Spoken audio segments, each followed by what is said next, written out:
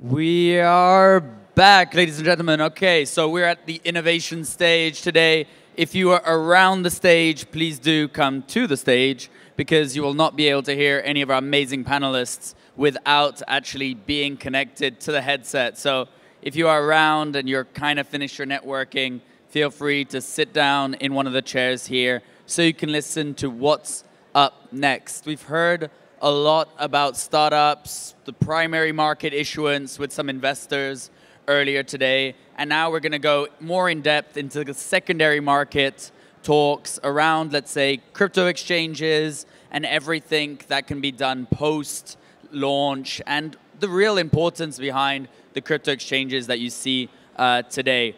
After that, we have a few more panels around adoption, education, and the like, so stay tuned. There's also some amazing things happening on the main stage. Feel free to go around some of the booths. A lot is still happening. And of course, we have the gala dinner that is starting at 7 p.m. Well, starting. It'll start a little bit later in the Burj Khalifa, but you'll be able to grab your buses at 7 p.m. right downstairs as you enter the building. All right, then without further ado, I'll welcome our panelists to the stage. Sandro, I think the stage is all yours for the new horizon of crypto exchanges. Let's give them all a round of applause. Thank you. Thank you so much. Great. Great to be here. And welcome to my fantastic panelists. Have a seat, please. So, thank you for being with us today. A new horizon, the future of crypto exchanges. What a exciting topic, and I'm very happy to welcome you here for this vibrant discussion we're going to have. So we have Robert from BitTrue, we have Anton from KuCoin, and we have Basil from MidChains here. So please give them a hand for being here on stage today. For people to learn a bit, what were your ambitions to actually start in the space of operating in a crypto exchange? What is your background a bit?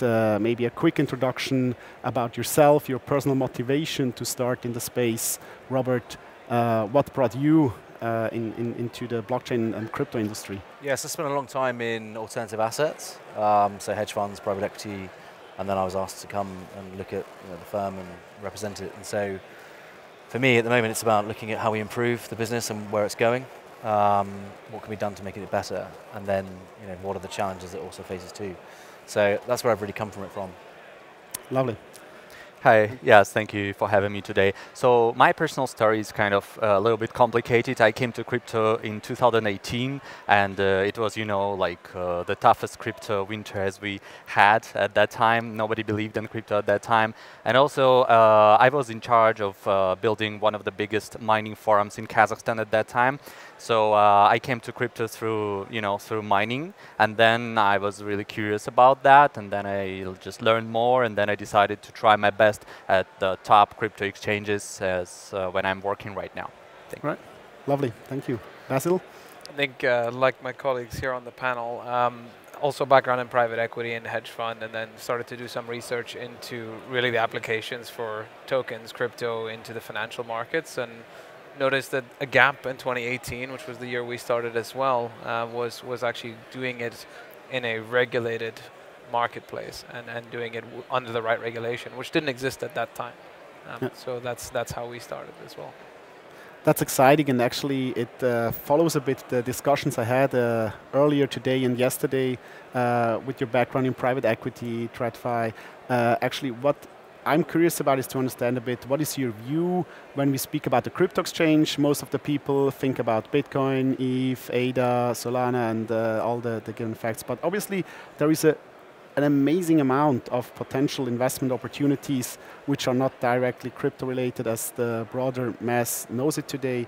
And speaking about the tokenization of assets, I had another panel speaking about real world asset tokenization. What do you see as an opportunity for a regulated exchange when it's about actually having more tokenized assets as a product offering towards the retail investors, but also the wealth managers? Maybe after you, Basil. So my view on this is that I think, ultimately we shouldn't be thinking of ourselves as a securities exchange, a commodities exchange, FX exchange, or a crypto exchange. Reality is that if we're able to sort of tokenize property, we then become a property exchange, and allowing counterparties to settle property between each other, regardless of what that underlying property is, so long as there is support from a legal framework to allow that to actually happen. Yeah, I mean, like legal is very important stuff as well. In KuCoin right now, we are paying a lot of attention to tokenized assets, this kind of investment activity class. We believe that it could bring like more potential investors to the space, and it could drive, mass adoption, as we all know. So, and also, in my personal opinion, it could democratize the process of investment because, like it doesn't matter where you are or what do you do. It's like very easy to have access to this kind of investment tool. Yeah, that's what we have right now. And like to summarize it, like we are working on offering tokenized assets solutions, investment solutions for our clients right now, and we will have announcements later on this year. Okay, exciting. Thank you. I think for us, it's a case of what do we bring on board, and we're always looking for interesting projects to bring on, but how far down the road are they? It's obviously quite important, and then looking at where do they fall in, and I think one of the biggest challenges is ensuring that there's enough information about those, what's being tokenized, what the project's related to, and how it's actually going to help or be valuable to someone, which can often get lost, because if not, it's just another, another three-letter word, coin that's going up, and people go, great, what's different about this one? And you go, well, oh, it's, see, if, you know what I mean? So if you don't have that, then it's just something else. And I realize it's quite a dry subject, the future of exchanges, but it's also quite an important subject too. Most people have got a project, they want to do something good. You're like, well, where are you going to plan to raise capital for it? How are you going to get it to market? Where is it going to be applied? How do you want people to raise awareness of it? That's what we all do beyond just being somewhere where you can buy and trade. It's like, well, there is a broader offering or broader service that the exchanges provide, which I think gets forgotten. And to Basil's point, which is a good one, you're right, your exchange changes with every different token that you have, because depending on what it relates to, it has a focus on what people come to you for.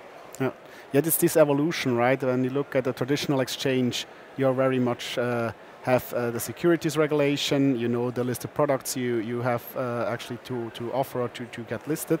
While here, it's dynamic, right? So it evolves, and this is also something which is exciting then when you speak about the accessibility, the inclusion, that you can actually provide access to investments which did not exist in the past. So especially private equity and these type of things, they were limited to a certain amount of professional investors, and now we are opening up this market to the retail investors. And this definitely, I can imagine, is hard from a regulatory point of view for you. How is this? Is there a close interaction with the local regulators, or how do you work on the different jurisdictions? Looking at, as an example, the US with the SEC, which is very strict on it, versus Abu Dhabi, who has a fairly good DLT law in place. Basil. So, US is one of those jurisdictions that we look and learn from and admire, but stay away from in general. And I think most of us on the panel here probably agree with that. If our main markets are international. So as far as MidChains is concerned, we started our journey in Abu Dhabi in particular because in 2018 there was no other regional regulatory body that was even entertaining any conversations with virtual asset players under any capacity, regardless of the business model. And so, going down that journey, fast forwarding now 6 years almost from ground zero, which you can tell I have some trauma from it. We are holding about 9 licenses for different activities across the UAE in particular, in order to serve a wider, more international customer base, but also be able to service the different products and services that we have that you would come to expect from a crypto exchange, for lack of a better way to describe it. And I think what's become complex in the space is that it's not 1 or 2 licenses that solve the problem anymore. You now have to go out and collect them, and collect them for every new asset or product or service you want to launch. And that's where I think it's not efficient. Yeah, from our point of view, it's also a very long-term game as far as we see it, because like it takes us like a lot of time to have regular conversations with different regulations in different regions. And right now we have a separate team, and it's getting bigger and bigger like each month, as far as I know, because like as we all know right now, the only way for centralized exchanges as we see it is to embrace the regulations. So that's why we really prioritize working with regulators in different areas and different regions around the world. That's how we see it. It's a constant work, and it's a very long process, but I think that in the upcoming year, all of maybe like top exchanges will follow this path, as far as I see. Yeah, I think it's a case of which markets you're in, which ones you decide to not be in. To Basil's point about the US, you have to look at places and go, well, is it worth it? Is it worth the money to be involved here? Do we have enough customers here to justify it, or do we just turn it off? The US can't even decide what crypto is, so that makes for a sticky point. But so I think you've got to pick certain places where you really want to be invested, and look to win there. And then some places you just have to sort of not ignore, but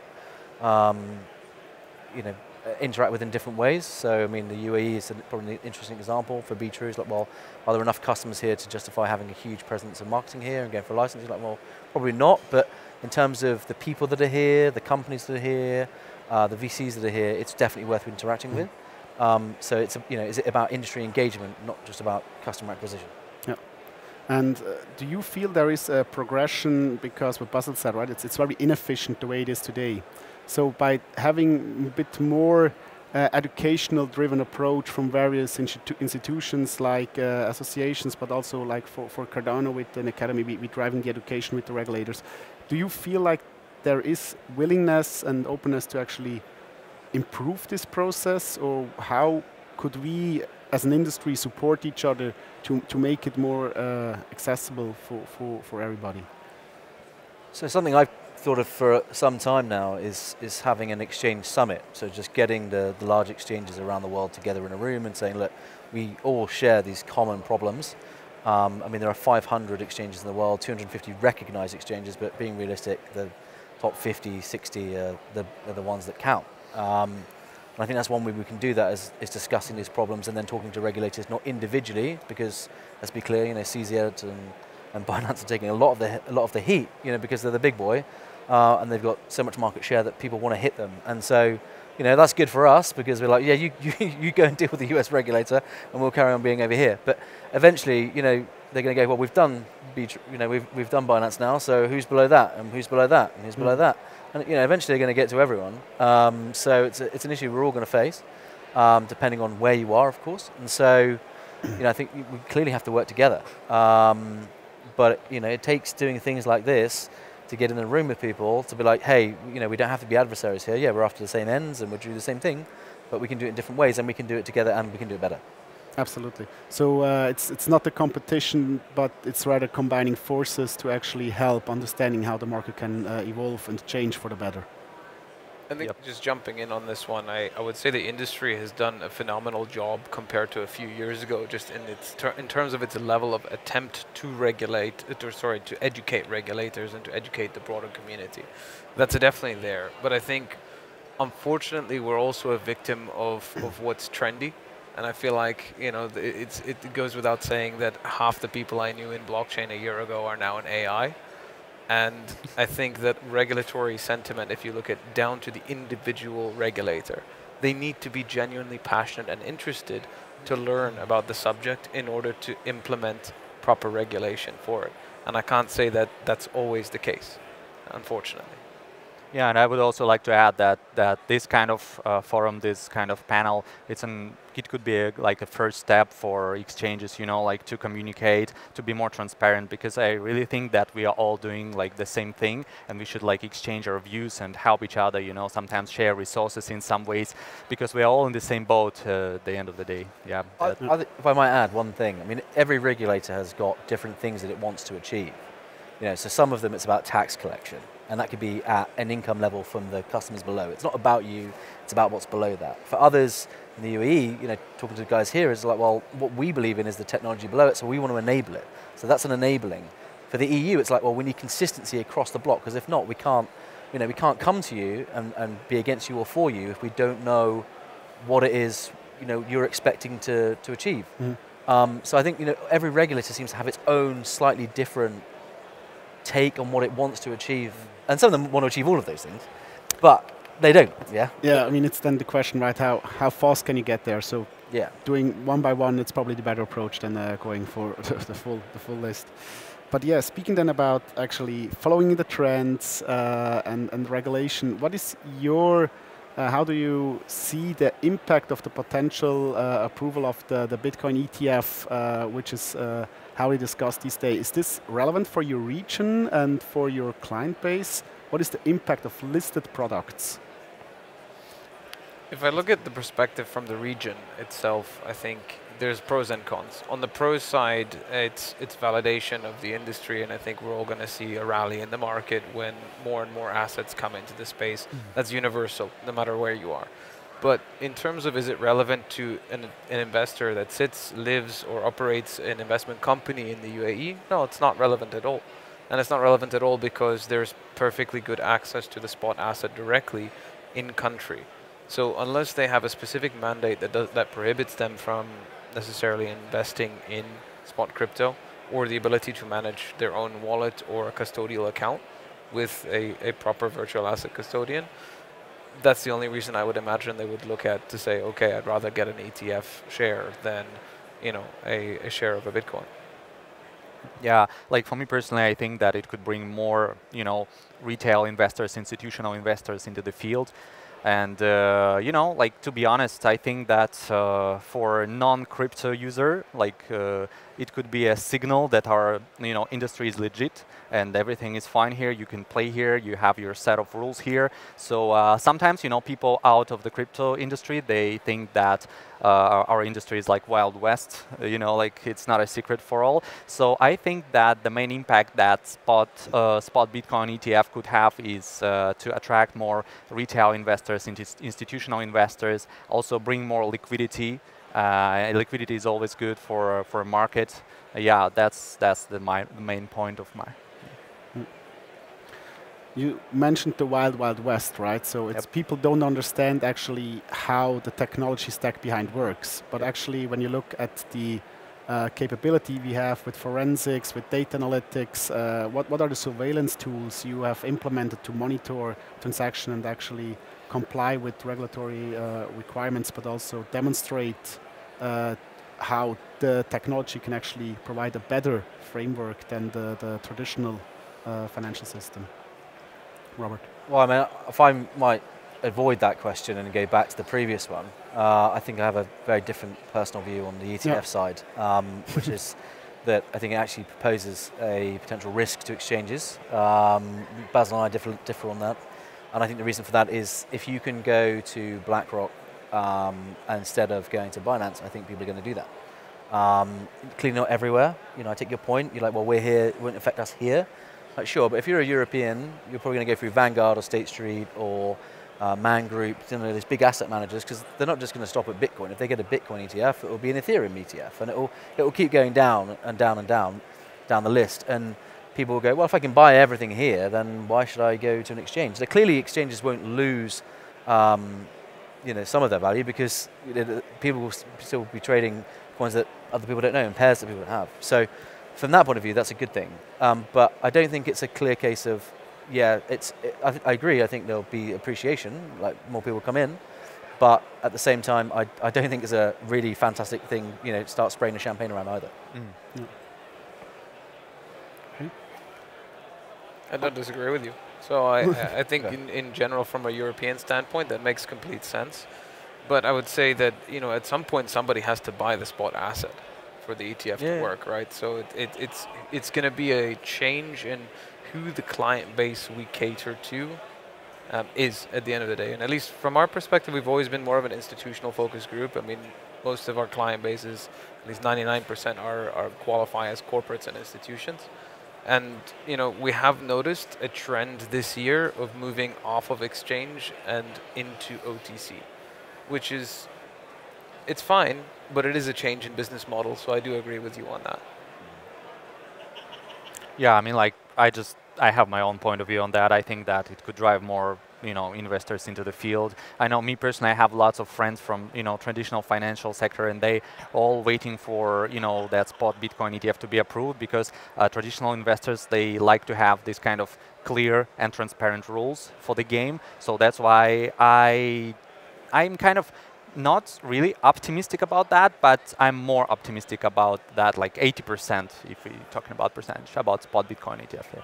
Okay, thank you. Thank you. And how do you see the competition with the DeFi space when we speak about DEXs? Is this, how do you see the evolution and the development towards the future?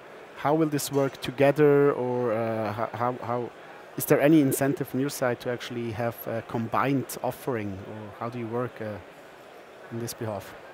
So Bitra actually co-owns a DEX called Wing Riders, which it doesn't do that much trading, and I think it's 90% on CEX and 10% on DEX. And I think if people talk about dark money being in crypto, then if it's on CEXs now, then it will move to DEXs in future. So I think my personal view is we're a very large CEX, and that's our focus, is to remain that and have an international presence, and not to be regional, not to be truly global, but to be international. And I think most of our efforts and resources and time are being spent on pushing the CEX side, not the DEX side. Yeah, my opinion about that, it's like, we are still very early. As far as I remember, if I'm not wrong, like less than 10% of the world's population are using crypto right now. So the main role of centralized exchanges, as I see it, is to be user-oriented and to provide a huge variety of user-friendly crypto products, as if we can say it like that. So that's why I'm not really worried at this stage of this game about centralized exchanges and decentralized exchanges competition. For me personally, in the future, I believe that it could be a coexistence model. If you are just like an ordinary user, you can use centralized exchange and enjoy this kind of easy to access features and all of that, fancy interfaces, customer support and all that stuff.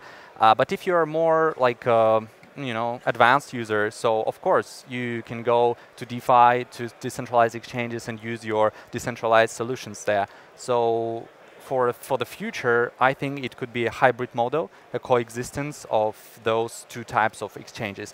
And for KuCoin, personally, we are looking forward to attract more decentralized financial products into our ecosystem. And so if you guys have any good projects, you can contact our listing team. We are basically very, very looking into that right now. Yep, thank you. Thank you. I agree with everyone here on the point of being kind of an access window into DeFi for those that want it as a DeFi exchange. But I think the role that at least we play as an institution is the on and off ramp. That's what we're best at, and I think there isn't any real direct method to do this as a DeFi group purely, and so it'd be difficult to get that regulated and have banking for that kind of an institution. I think one of the biggest challenge we all still face as exchanges in the space is banking. To this day, and I think I can't imagine myself 6 years ago thinking, 6 years from now, banking's still going to be a big issue. We've, as an institution, we've solved it for ourselves, but it's not without a lot of hard work and great relationships that we're able to do that, which is not the case in other industries where it's just, okay, we see your license, here's your bank account, go ahead. It's not the same in our industry. Yeah, absolutely. That's definitely to drive the adoption, make the change. You need to have the banking fully integrated as well. And this is something where we see as well there is a lot of work needed and again education to actually bring people on the right level that they can use and that it's scalable as well. That's another question, right? The technology at certain aspects needs to be scalable for actually these industries to adopt and have the right tooling kits. What is the innovation you see being driven in your respective organization right now? Where do you have the key focus on in the future development at the very moment to create the difference in your service offering compared to another exchange? That's all for me. Robert, yeah. I think, I mean, apart from entering new markets, it's clearly have to be a focus for us. I think longer term, I think what B2 needs to do, and what many of the exchanges will have to do, is step into some of the services that traditional finance offer. You know, and where that falls, you know, does that fall into alternative assets, you know, wider alternative assets? Does that fall into some elements of investment banking? Does it fall into wealth management, real estate? You know, where does it fall into? I think that's, you know, where we've got to get to, is improving those bits. But let's be clear, you know, we still need to get things right now. So, you know, we're still trying to improve things today, let alone down the line. But I think that's, you know, entering some of that space is going to have to be some of it. All right. Basil? The focus will always be getting more and more licenses and bank accounts, because at the end of the day, that's the lifeblood that enables us to perform our business activities. But I mean, if we're talking about innovation on our side, outside of those two aspects, I do believe in the multi-asset class exchange vision. I think we're getting closer to actually achieving this with legal and regulatory frameworks that are now evolving to the point that are allowing this. That's always been our goal, at least, you know, since we started out, to say this can't just be a crypto exchange, it has to be an exchange. Yeah, I just want to add something, that during this bear market, I think it's extremely important for crypto exchange to invest into its infrastructure. So that's what we did. We did a lot of behind the scenes work, if we can say it like that. For instance, we have updated our futures trading system. Right now it's like 20 times faster than before and 30 times bigger in terms of capacity. That was our main goal during that bear market, you know, to keep building and to, you know, to prepare for the future upcoming bull market. And also about our current plans for upcoming month, our #1 priority would be a KuCoin card, because, you know, our users, they have, you know, huge requests. They've been asking us a lot about, guys, come on, please, we need a card because we used to pay with cards, we need our own card. Okay, so our card will be ready like in upcoming month or two. That's #1 priority for upcoming quarter. And also, right now we are busy with, you know, incorporating AI solutions into our trading bots. And also into our customer support. We are experimenting with this kind of stuff right now, and it gives us good kind of results already. So also what we would like to do, what we plan to do this upcoming month, is to list as many good projects as possible. If you check our KuCoin exchange right now, you can see that this week, as far as I remember, we have already listed like 3 different projects. So that's our main goal for upcoming quarter, upcoming month, to support and to, you know, to develop the projects that survived during the bear market. That would be our top priorities for upcoming month. I think it's important you said survive the bear market. So I think here is actually where you can see a lot of the quality projects, right? Those who have a proper business plan and actually can operate even under those circumstances. Absolutely. So, and also one more thing that I would like to add, it's very important to, you know, to do your homework as an exchange. I mean, to do due diligence, because, you know, there are a lot of scam projects and all other, you know, like suspicious projects in industry. So it's very important to check the background of each project. What are you listing, you know, because you're in charge of your users. So yeah, right. That's what I want to add. Yeah, you're absolutely right. And people trust us, you know. That's part of the reason why a centralized exchange. Yeah. People trust you. So if they can't trust what you're putting out the door, you might as well not be in business. Or you need to go and be in a different business. Absolutely. You know, and I mean, everyone can improve on that. I'm sure you guys do a great job of that. But I think, you know, I'm not questioning anyone, but, you know, it is true. It is true what you say. Yeah. And earlier, Basil, you mentioned as well OTC trades, and we heard the bear market. How much is the demand actually towards derivatives to actually as well have capabilities to hedge properly? Is this something where you see a lot of demand coming? That's a great question. I think conversations have been had, but I would say you're not seeing that many transactions actually being executed on the hedging side. I would say some institutions will come and say, hey, can we have a yield-bearing solution or a Bitcoin? We want some options, some structured products. But when it comes time to pull the trigger, no one does it, at least not often enough. We've seen this with a lot of the hedge funds and market makers out there who have been thinking about putting out products like this. We're supportive of it, but the demand is not material yet, I would say. There's still some time before that happens. Like maybe after ETF, that might happen. Yeah. I was just going to say, do you think that I get the same, I get interest on OTC, but then I think to myself, you're just price gauging somebody else. You're keen to get a price so you can find out whether what you've been given already is something you can go forward with or not. Potentially, but the other one is that certain institutions that you might work with don't want the slippage that they might see on an exchange, and they would go the route of OTC to have that fixed price, even if they're paying a little bit more for let's say, a larger block trade of $3 to $5 million, as long as they know they're not going to get any slippage, because for whatever reason they have something else on the other side that they need to have that fixed price for. So those do come along, and we are seeing quite a few trades like this, of that nature. But I would say that sort of more structured, more complex products, not really. It's just simple block trading at this point. Yeah. Personally, I'm waiting for this to see then as well, more complex structured products, exotic options coming around.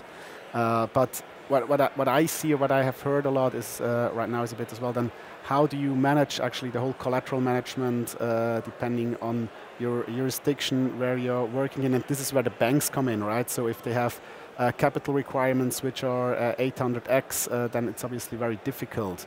What is your experience? Is this still a key issue for you to actually banking, or how is it in Abu Dhabi, going back to you? The banks have never been sort of a capital issue. It's always been more of a compliance issue. And not to say that we're not necessarily aligned from a compliance perspective.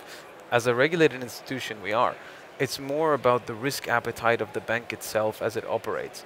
In many cases where I think, we look at what's happening around the region in particular, and I think this is shared in Europe, is that a lot of the local banks are getting pressure from their US dollar correspondent banks to avoid banking any kind of virtual asset service provider, whether that's an exchange or a hedge fund or an asset manager.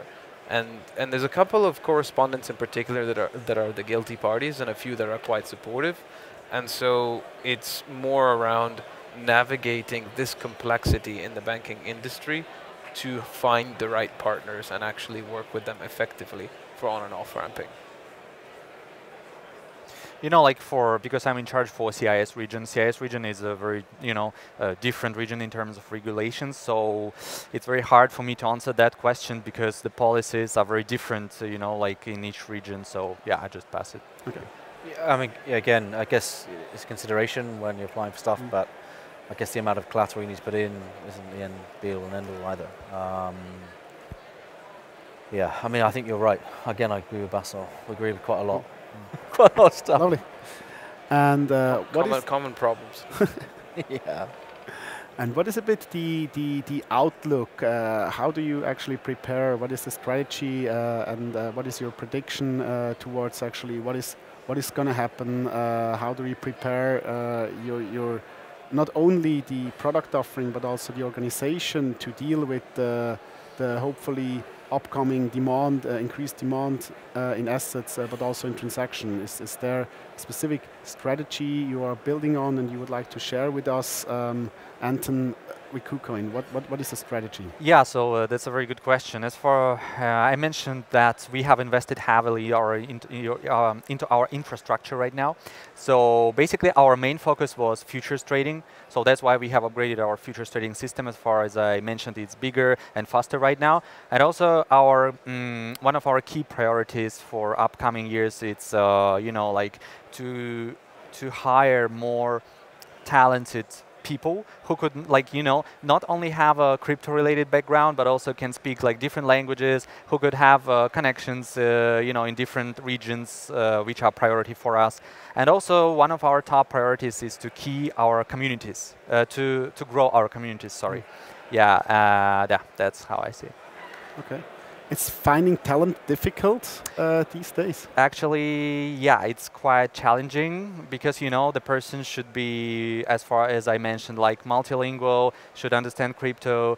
It's better to have some financial background. It's better to have some relations with regulators and stuff like that. So that's why it's a little bit challenging right now. So that's why our HR team, they are very busy currently. I mean, from our perspective, I guess it's looking at where do we go into a new markets? How do we do that? Is it organically? Is it through building a community? Is it about buying another exchange out? What size do we buy? How much do we spend on that? Is the market deep enough to warrant buying out something, or do we try and do a decent joint ventures? But again, going back to the very beginning, it's about picking certain places to be involved, and then looking at how do we activate that through partnerships, through influencers.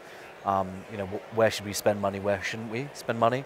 I think what the exchange is sort of in banking on is, sorry, not in banking on is the end of the bear market, which I think has already happened. It's happened some time ago, and is the increase of becoming of a bull market. But where that ends up being, I think we're positioned and ready for that, whichever way it goes. If it goes the other way and it stays bear for a long time, I mean, there's way too many exchanges. Even if you're a regional specialist or a country level specialist or an international or truly global, there are still too many. So, those smaller exchanges that don't have a lot of liquidity, don't have many customers, they're going to collapse. I don't wish it on them, but I just look at it and go, well, I don't understand how you're doing this. No. It's going to go at some point. It's commercially not viable. It's commercially viable, yeah. And I mean, I've even looked at a few in the UK that are like that, thinking, well, UK is a decent market, but it's not that big a market. And you go to a conference and you think, well, you've got 20 people here, just in a partnership team, like you're one country. So how does that work? So I think, for me, there's too many exchanges. It's going to really boil down. So there will be a consolidation happening, which will then as well strengthen, obviously, again, those who are well established and have the right quality management tools in place and the right talents. Basil, from your side, speaking about talents and the strategy. So it's been interesting to see the UAE really become, a big player as a crypto hub, not just as a place for companies to come and set up, but for a place for talent to come and live and actually migrate and work from. It helps that we have a certain tax regime here. I'm the beneficiary of it being an Emirati from Abu Dhabi for my whole life, so I can't think of living any other way. But it's certainly a lot easier this year to recruit talent, quality talent, than it used to be. Last year, you were effectively working at one of two firms without saying their names, and if you were not paying the same level as they were, you could not attract talent. That is not the case. I think the market has adjusted. It's been good for, let's say, smaller regional players who have managed to perform during this bear market and adjust and adapt. And I think innovation, at least from our side, is going to come from doing things that are not necessarily exchange-related activities. So one of the things that we've been developing heavily is actually a acquiring and payment system. And the reason we've looked into this seriously is because we are believers in CBDCs. We are in support and in favor of the UAE CBDC, which will come out likely in the second half of next year. And I think that's a wonderful way to kind of diversify revenue streams that are not necessarily pegged to the cyclicality of the crypto market itself. Wonderful word. Thank you so much as well. Time run off, unfortunately, but I think it was a good way to close as well the panel, looking at where we are going to. So thank you very much for being here today to give us insight and sharing your expertise. Looking very much forward to follow up and see how we can collaborate and help each other. And I'm inviting every one of you as well. Please be part, help the change, and speak with us, exchange, and create the value for the future. Thank you. Thank you very much.